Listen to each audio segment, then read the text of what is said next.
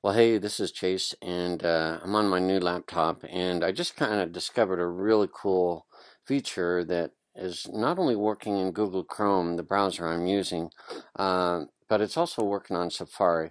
And what I'm talking about is using your voice to have the computer, my Mac, it's actually a MacBook Pro that I just purchased in the last couple weeks, and how well it works just by telling Google Search and also other programs and it'll you just talk and it'll type for you. So let's do a quick search by voice on Google.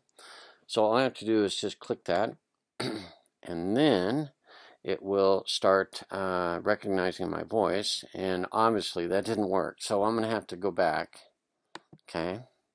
And I'll be quiet and think of something, and you'll watch it search by my voice. How to get to Denver from Fort Collins, Colorado. Denver is 1 hour and 7 minutes from Fort Collins by car in light traffic. Here are your directions. Hey, I didn't even realize they would talk back to me. That was pretty darn cool. So let's just do back. Let's go back to another one and say, what is the time in the United Kingdom? The time in United Kingdom is 3:08 a.m. Hey, Roger, I'm sure you're sleeping. I hope you are. Let's do one more. This is kind of fun. What is the best small business for 2014? And there's the search. Okay, so that's pretty darn cool. Obviously, that worked really well, and Google has integrated this search by voice feature, but I'm going to switch over to Safari right now. And I'm in my Gmail account, as you can see, and Sherry's a good friend of mine, and I just spoke this message back to her, and I'm going to repeat it again, because on Safari, it naturally has this dictation method where you can just talk and it'll type for you. So I said, way to go, Sherry. I think that is a great series of keywords. We were talking about keywording stuff, and I said, keep up the great work with an exclamation mark. And then I said, talk to you later. So I'm going to go ahead and hit reply, and I'll repeat what I said, and you'll see how it literally takes what I say and turns it into type. So for me on a Mac, to get this to work, all you have to do is hit the function key, which is in the lower left side, and you just hit it twice, and then you can begin dictating. So watch this. Way to go, Sherry. I think that is a great series of keywords, period. Keep up the great work, exclamation mark. Talk to you later, period. And then I just hit done, and really the only problem it had was it didn't know how to spell Sherry, and she spells it with an I. So all I would really have to do is change that. And look at, I mean, it's just amazing how well that worked. And I could even come down to another line. And if I have more information to say, I can just start it again.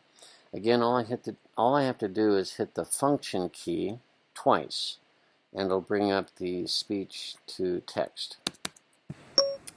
So Sherry, as you will probably see, I am recording a video that shows how to speak and have your computer type the text for you, period.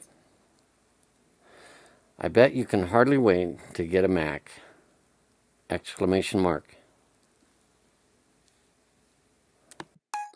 Okay, so that's just darn near. I mean, certainly there's one or two little minor problems that I can fix, but I didn't have to type a lot. So the potential, I think, for people that haven't been good on computers is really nice. So I'll just say, well, I'll just close it off, say, hope the weather in Texas is nice and warm for you, and I hope you have a great holiday season, especially for Christmas, period.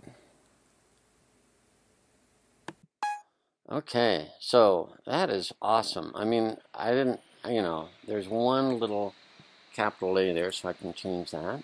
But that is pretty fantastic. So I've already sent this email back to her, and it'll be a little weird for Sherry. And actually, I could have corrected her name there. Okay, but I just had some. I thought I'd do this quick video and show you the cool things of a Mac. I know. And hopefully you'll at least learn about, if you have a built-in microphone, how you can use Google Voice to help you search.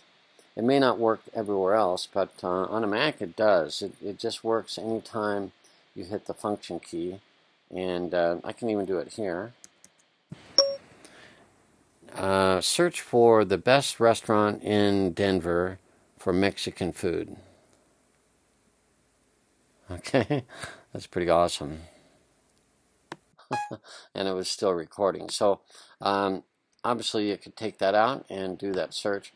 It's a little bit different because I had to hit the search button, right?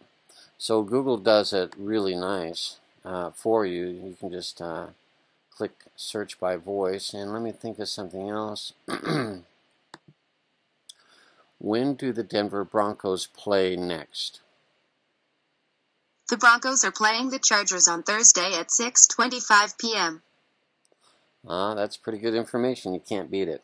Well, I hope you enjoyed this video, and if you have a Mac, I'm sure this will be fun for you. And if you don't have a Mac, maybe it's time to get one. I don't know.